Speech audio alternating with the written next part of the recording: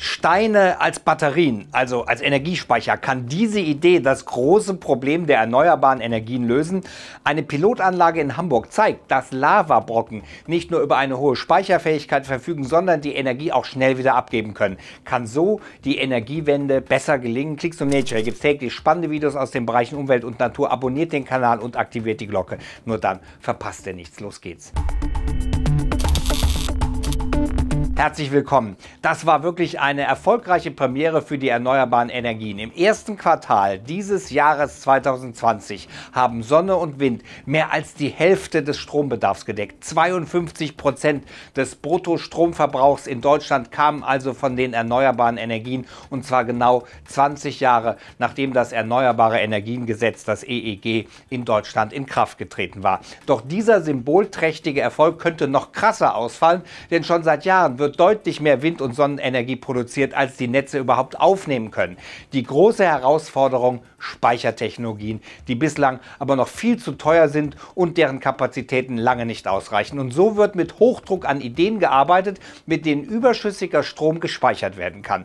Wenn die Nachfrage dann die Produktion übersteigt, könnte auf diese gefüllten Speicher zurückgegriffen werden. Doch nicht nur die schwankende Erzeugung muss durch Energiespeicher ausgeglichen werden können, diese sollten auch das Netz stabil halten. In Hamburg setzt man auf Steine. Die Rede ist von einer Pilotanlage des deutsch-spanischen Windkraftunternehmens Siemens Gamesa, bei der auch Fachleute der Technischen Universität Hamburg und des städtischen Versorgers beteiligt sind. Es handelt sich um den weltweit erstens elektrisch-thermischen Energiespeicher, kurz ETES. Die Idee dahinter ist es tatsächlich, dass Steine Energie in Form von Wärme speichern. Eingesetzt wird hier Vulkangestein, denn das hat sich bereits als guter Speicher erwiesen. Es nimmt die erzeugte Energie von Windrädern auf und parkt diese quasi. Auch wenn das erst einmal einfach klingt, der Weg dahin war im wahrsten Sinne des Wortes steinig. Denn sehr viel Forschung war alleine schon einmal notwendig, um das passende Gestein zu finden. Dazu der Wissenschaftler Hasam Özlem.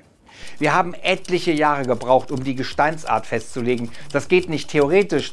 Da haben wir Versuchsanlagen gebaut. Wir haben gemessen, wie eine solche Menge Steine Wärme aufnimmt. Die Analyse der Fachleute hat ergeben, dass vor allem wenige Zentimeter große, kantige Brocken aus vulkanischer Lava optimal als Speicher geeignet sind.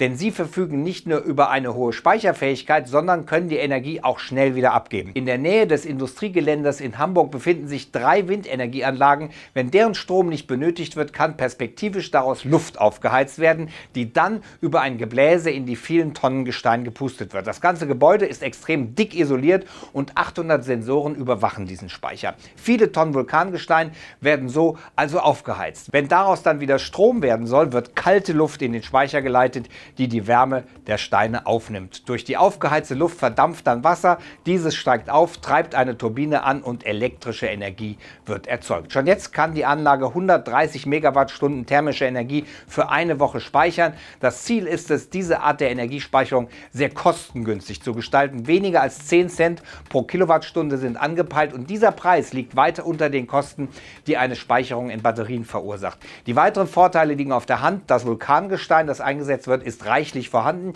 Kritische Rohstoffe spielen keine Rolle. Die kleine Anlage ist natürlich bei weitem nicht so rentabel, wie es eine große Anlage wäre, doch an einer Hochskalierung wird gerade geforscht. Das nächste Ziel ist eine Anlage mit einem Speicher, die eine Leistung von 1 Gigawattstunde und einem Wirkungsgrad von 45% erreicht. Die Verantwortlichen jedenfalls sind optimistisch, dass diese innovative Speichertechnologie Zukunft hat. Im Sommer 2019 wurde das Projekt gestartet, dazu der Ingenieur Hasam Özlem.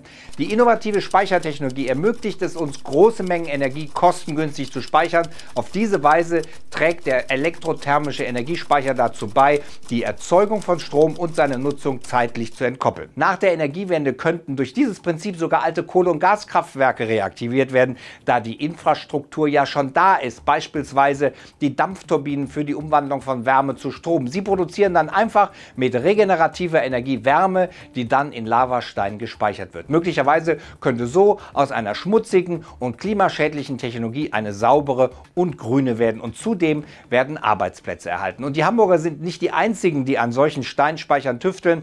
Am renommierten Massachusetts Institute of Technology, MIT, nutzen Fachleute riesige Blöcke aus Ziegelsteinen, um Solar- und Windstrom zu speichern. 10 Gigawatt gigantische Windkraftinseln könnten ganz Dänemark mit Strom versorgen. Anklicken, anschauen und unbedingt, falls ihr es noch nicht getan habt, Clixoom Nature abonnieren. Und übrigens vielen Dank an alle, die hier Kanalmitglied sind oder uns bei Patreon unterstützen. Ihr seid super. Bis dann.